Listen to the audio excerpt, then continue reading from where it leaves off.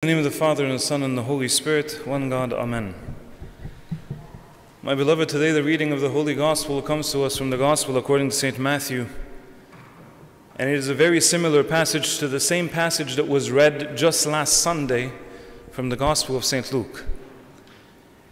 And the passage that we just finished reading is the parable of the sower, and how it is that the Lord explains to the multitudes who are sitting and listening to him about how it is a sower went out to sow, and he threw seeds everywhere he could. Now we're all very familiar with how it is that the Lord explains what the meaning of every single types of these grounds are. He explains what the wayside is. He explains what the thorny ground is. He explains what the rocky ground is. But there is something that we are called to meditate on that we must absolutely bring to the forefront of the conversation that we want to have today. We have to talk about the human heart that is supposed to be that earth that receives. There is a very peculiar thing about the word earth. In the original Hebrew, the way that they described humility was by using the word earth. And so to say that someone was humble in the ancient Hebrew language was to declare that they were like the earth. Why is that? Why would the word that describes humility be the exact same word that is used to describe the earth that we walk on? Why is it that the earth which we walk on would be the very thing that we try to use to describe what it means for a person's heart to be humble? You see, the earth is something that is very unique. The earth is something that receives. It does nothing on its own. The earth is something that everyone walks upon. The earth is at the mercy of those who cultivate it. And the earth is capable of producing wonderful things, but the earth is also capable of being filled with things that can harm others. The earth can be something that is firm and grows hard, and that becomes almost as hard as concrete, but it can also be an earth that is willing to receive if cultivated properly. To declare that someone is humble is to declare that they are like the earth, that they are at the mercy of those who surround them, that they are only willing to receive, and that they have no will of their own. They have no desire to think of themselves, but rather only to be at the mercy of those that they receive from. You see, the heart is like this. The human heart which was given by God to the human being was intended in order for it to have the potential of doing great things, but it also has the potential to be able to harbor within it very evil and dark things. But the heart is at the mercy of the human will. The heart is at the mercy of whatever it is that we want to happen within that heart. And when we speak of heart in the church, and when the Scripture speaks of the heart of the human being, it is not speaking of the organ. It is not speaking of the biological, physiological heart. What is it speaking of? The center of the human being. It is speaking of that place which harbors the soul, that place where your identity is found. That is the center of the human being. That is the heart that we speak of when we say that God dwells within the heart of every human being. But the heart of the human being is truly a mysterious thing. Because what do we do with that heart? That same heart is capable of harboring so much love, and yet it can also harbor so much hatred. It can harbor so much compassion, but it can also harbor so much resentment. Some hearts are capable of forgiving, and some hearts are never willing to forget the sins of others. The heart is not the problem. The heart is like the earth. It cannot be blamed for anything. The earth in and of itself is neither evil nor is it good. The earth only produces what you place in it. The earth only brings about those things that you provoked it to bring out. The same earth, if neglected, will grow weeds, will grow thorns, will grow thistles. But if cared for, if cultivated, if loved, It will bring about a garden and flowers which very scent will fill the entire area and bring everyone's eyes to look upon its beauty. The earth is not the problem. The earth is not what's at the focus of this. It's what we place in that earth and how we deal with it. The Lord is speaking this parable and He's telling you and me, what are you doing with the earth that was granted to you?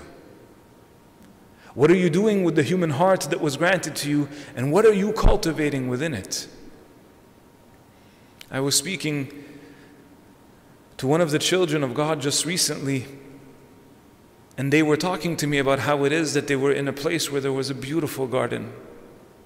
A beautiful garden right next to the water that has a variety of different flowers, and the flowers were so beautiful to look at, and the very scent of the garden filled the air so much that it just added to the beauty of everything that was around it. But for any of you who have ever worked in a garden, does this kind of beauty happen haphazardly? Is this kind of beauty manifested all by itself? Or is this kind of beauty provoked by someone getting on their knees, dirtying their hands, removing the stones, cultivating the ground, making sure to till it? If there are thorns, if there are insects, if there are wild beasts that would threaten the beauty and the health of that garden, are all of these things not thought of by the person who is the gardener? The person who is willing to take care of that land. We walk in front of something beautiful and we say, I wish I had that in my home. We walk in front of another person's yard and we say, I wish my yard would look at this. Have you ever heard someone say the idea of the grass is greener on the other side? Have you heard of this saying? Where people will think that the grass is always greener wherever they are not. So what does this say about you and me? Is the grass greener somewhere else, or is the garden more beautiful? Are the flowers budding more powerfully and more beautifully somewhere else, just because God wants to be able to provoke within me an envy, a jealousy? This beauty cannot be found unless someone is willing to put in the work. The problem is not the earth. The earth that is found on my neighbor's lawn is the exact same earth that is found on mine. But is it possible that the earth that I am called to take care of requires work? Requires for me to get down on my knees. Requires for me to get my hands dirty, to put in effort. Requires for me maybe even to remove everything that is there and to restart completely anew. To replant, to restart. To build as if what I was doing had to be completely replacing that which was there before. What am I doing with the earth that was given to me? The heart is like this. The heart is a place that will produce whatever you want it to. If left neglected, then the heart will grow cold. And as the heart grows cold, it grows harder. And as it grows harder, it becomes like the wayside, which is mentioned here in Scripture. Then he spoke to many things to them in parables, saying, Behold, a sower went out to sow, and as he sowed, some seed fell on the wayside, and the birds came and devoured them. The wayside is the place where most people walk. If you've ever walked on a trail before, a trail is oftentimes hardened because of how many people have passed back and forth on it. That ground was never that hard. It used to be soft. It used to be able to produce fruit. It used to be able to grow trees and grass and beautiful things. But because it has been stepped on so often, it has become compact. Because it has been compacted by the weight of people stepping on it over and over and over again, it is no longer capable of receiving. So when you throw something on it, what happens? It doesn't sink inside. The ground is not capable of receiving the seed that is thrown on it. It just stays there, on the surface. It never enters into the ground. The earth is not capable of receiving it. So what happens? That seed that is thrown, the birds see it. The seed is no longer hidden within the earth. And so when the birds see it, they come and they devour it, and the seed is no more, and the earth remains hard. Is it possible that the heart that has been granted to me, I have trampled down on it? Is it possible that I have allowed the world and all of its evil to walk all over my heart so much that I have not taken care of it and it has just grown hard? And now no matter what God tries to plant within my heart, seeds of mercy, seeds of love, seeds of thanksgiving, seeds of virtue, my heart is not capable of receiving it. That the seed that God tries to plant in me simply stays at the surface, and at the first sign of any turmoil, of any sort of situation that distracts me, the seed that He is trying to plant is removed. There are other kinds of hearts. Some fell on stony places where they did not have much earth, and they immediately sprang up because they had no depth of earth. There are some earths that when you look at them, they look beautiful at the surface. They look beautiful at the surface because when you look at them, you can't tell what's underneath them. But on the front, on the top, it's dark, it's rich, it looks like it's earth that is ready to receive. But as soon as you begin to go in, you immediately hit stones, you immediately hit rocks. So what happens? There's no depth. So when you try to plant something, as soon as you plant the seed, what is the first thing that happens with the seed? It begins to spread its roots. And as it spreads its roots, it begins to move downward, deeper, into the depths of the earth in order to be nourished and to grow. But when this seed is planted and it tries to spread its roots, what happens? It hits the stones. It hits the rocks. The roots have nowhere to go. And so instead of moving downwards into the depth of the earth, it pushes itself up and it dies. Is it possible that there are stones, there are major events, there are passions, there are sins, there are addictions that lie hidden beneath in my heart, that even though God plants things and I want to receive it, I want to receive it, is it possible that there is no depth? That the movement within my heart is one where I really want to, but it lasts for a week, for a month, for a little period, but it doesn't remain. It doesn't remain because of the things that remain in my life that force me to constantly just go back to my habits because there is no depth. There's a third kind of heart.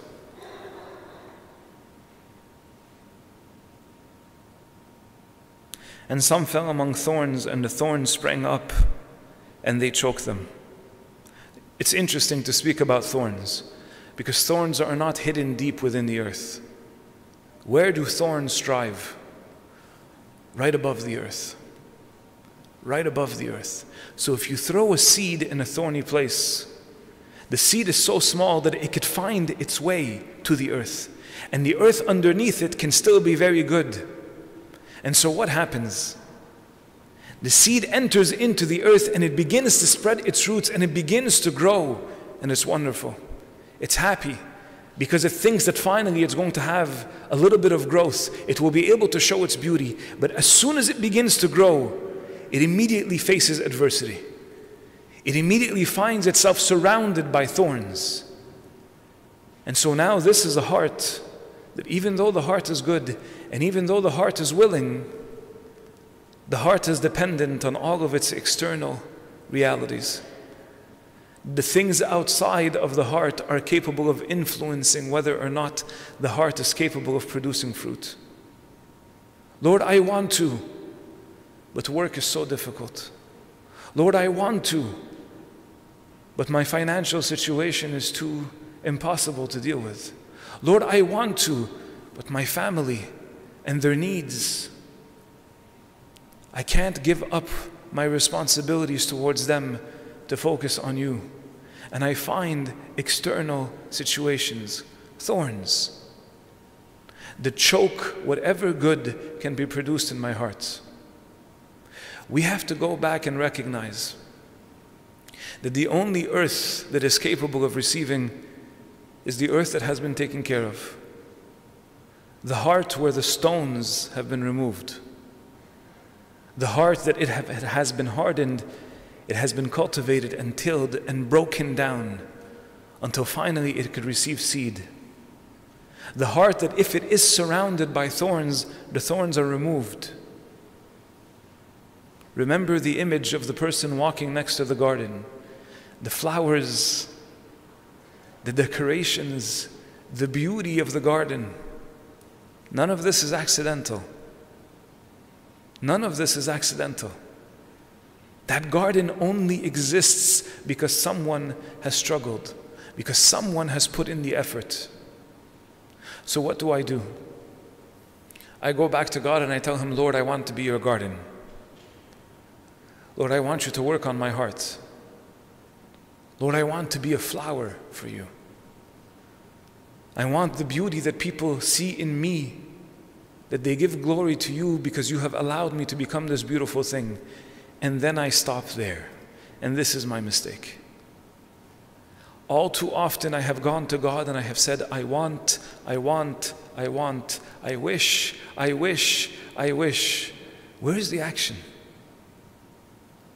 There is no difference between me and the person who looks at his neighbor and who says, I wish my grass was as green as yours. So do you really think that just because you wished that your grass was as green as your neighbor's, that suddenly your grass was going to become as green as his? Do you think that because you turned to God and you said, Lord, I want to be a beautiful garden for you. Lord, I want my heart to be good earth. You think this is now suddenly going to transform your heart? I want to bring you back to another parable. A parable in Luke 15, where there is a son who betrays his father. And when he betrays his father, he tells him, you are dead to me, give me the inheritance that you are supposed to give me when you die, and I want nothing to do with you. And the prodigal son goes and lives his life, and he wastes everything that was given to him. And then he finds himself finally working on a pig farm. And as he works on the pig farm, he realizes that even the pigs are treated better than him. And he comes to his senses, and he realizes that even the servants in his father's home have more than enough to eat and to spare, but he's dying of hunger. So what does he say? He thinks to himself and he says, I will arise and I will go to my father and I will tell him, Father, I have sinned against heaven and in your sight. What is happening here inside the heart of the human being? He's preparing his repentance. He's preparing the change. He says, I will, I want to, I wish, I desire, and I hope that I will. This is wonderful. Do you think the parable ends there? What would happen if the parable ended there? What would happen if the parable ended with the son saying, I will arise and go to my father? To what actually happens? We would have no idea. The problem is not in wishing to change. Many of us desire to change, but how many of us are willing to embrace the change that comes with it? All of us want beautiful gardens, Habibi. There isn't a single human being that if you offer to them that their heart becomes something beautiful, everyone wants that. But how many of us are willing to get down on our knees and work? How many of us are willing to go from I hope, I wish, I want to the actual action of getting up, of putting on the appropriate gear, of going outside, getting on our knees and getting our hands dirty? What's beautiful about the parable of the prodigal son is that he doesn't simply say, I will arise and go to my father. St. Luke says that he arose and he began his way back. He did it. He didn't simply wish it. He didn't simply say, I would like to. He did it. There has to be a moment in my life where I stop staring at the neighbor's grass, but that I actually go have a conversation with the neighbor. And I ask him, What are you doing? What are you doing so that I can learn from you? What are you doing so that I can imitate you? What are you doing so that I can have beautiful grass just as yours? And this is the beauty of the church. This is the beauty of how in the body of Christ we come together and we can learn from one another. That every single liturgy we are capable of reading from the lives of those whose grass is greener. That we are capable of coming to the saints and hearing their stories and finding out their secrets of what it is that they have done so that we can have gardens as beautiful as theirs. If you go back to the church, right underneath the icon of St. George, there is the relics of holy men and women. Relics of holy men and women whose gardens were absolutely stunning. Whose gardens were filled with flowers that released a scent that filled the heavens. All you have to do is ask them what they did. There is no difference between us and them. Every single one of us can have a garden as beautiful as theirs, and Lord forgive me, maybe even more beautiful than theirs. But it is up to us to not only want it, we must put in the effort. But this is the problem. The problem is that when I begin to think of the work that has to be done, what happens? This gets in the way. Because what does this do? It tells me, Taib, okay, if you're going to do this, what does this look like? Do you have the time? Do you have the energy? Do you have the money? What's going to get in the way? Doesn't it depend on the weather? Doesn't it depend on your circumstances? Doesn't it depend on whether or not people will leave you alone? Are you sure you're capable of starting this? Go ahead, do it. But why don't you start it at a time that is more convenient? Why not wait, for instance, this summer? Because this summer, the kids are in camp, the kids are doing this, the wife is at work, you have more time for yourself, then you can begin your journey. But let's start planning. And you start thinking and overthinking, and you begin to challenge yourself. And so you decide, maybe the best thing for me to do right now is to stare at my neighbor's grass. Let me keep my eyes on my neighbor's grass so I don't forget that I want to change mine. And I convince myself that it's not the right time, that the circumstances don't allow it, and that maybe this isn't for me. There's a point in a person's life, especially in the Christian life, where we have to stop moving in our lives based on this, and we have to be led by this. And if the heart says change is required, begin the change. Begin the change. Do not worry about tomorrow. Do what you can today. Okay, I'm going to begin fasting next week. And طبعا كل سنة وانتم طيبين, we actually begin fasting next week. I'm going to begin fasting next week. I want to start fasting. I want this kind of change. I want this fast to purify me. So what do I say? I will go ahead and begin next week. And then I come next Wednesday. And what happens? I'm not ready. I didn't go shopping. It's a work day tomorrow. The kids are not ready. I haven't even prepared them. This is going to get complicated. Let's begin next Monday. Beginning of the new week, fresh. This weekend, I'll go shopping. That weekend, something happens. It's someone's birthday, there's an event. You get occupied. You don't go shopping. So what do you say? I had the intention to. I wanted to. I had planned to. Everything was moving in the right direction. But circumstances didn't allow it. So what do? Taib, let me see if I can maybe start sometime this week. Worst case scenario, next Monday. Does this sound familiar to anyone? If not, that's wonderful. Maybe you're nothing like me, but I'm telling you what happens to me. At some point I have to stop and I have to say, I will start.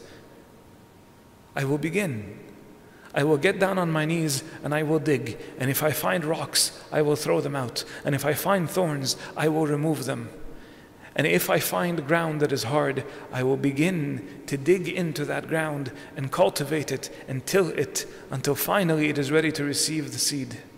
until finally it is ready to grow forth a garden that is worthy of the glory of God. The calling that we have today is not only to desire a beautiful garden.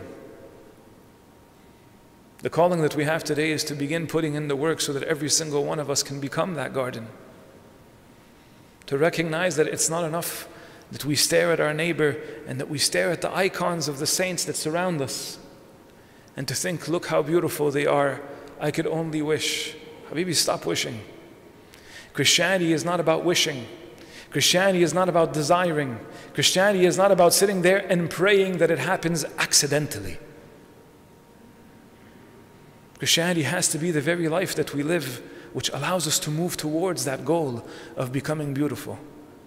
And may He grant us to be that beautiful garden for Him. May He grant us to break down the hard ground. May He grant us the courage and the strength to remove the rocks and to remove the thorns. And may He plant His seed so that every one of us can show forth the beauty that is worthy of His name. To Him be all glory now and forever, and unto the ages of all ages. Amen.